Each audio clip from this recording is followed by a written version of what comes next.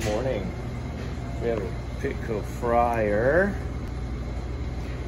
that is 158 degrees, 160 degrees.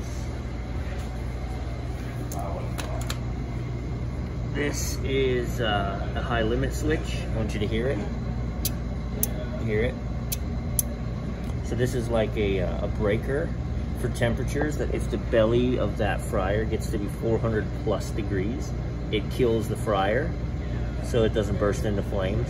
Well, listen, that's the sound it makes when it resets. So like if this were legitimately 450 degrees inside, it would sound like this because it thinks it's burning hot and it's not. So we have a bad high limit switch, which is going to prevent the gas valve from coming on. No, it just kills the power to the gas valve, so nothing lights. Okay, so for testing purposes only, right, this cannot be left to run this way. For diagnostic purposes, I'm condemning the high pressure cutout, the high temperature cutout. So what I've done is jumped it, right? I put the two wires on the same side, so this is now irrelevant.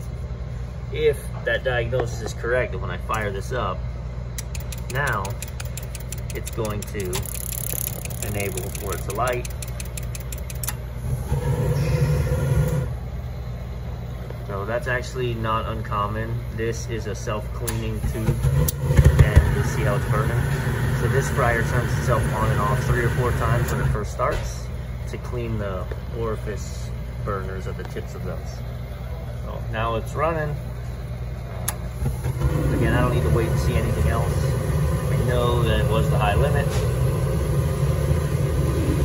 and now we got to replace the high limit. We can't leave it this way because if the thermostat now fails and gets stuck wide open, there's no safety to shut it down, and it'll just burst into flames.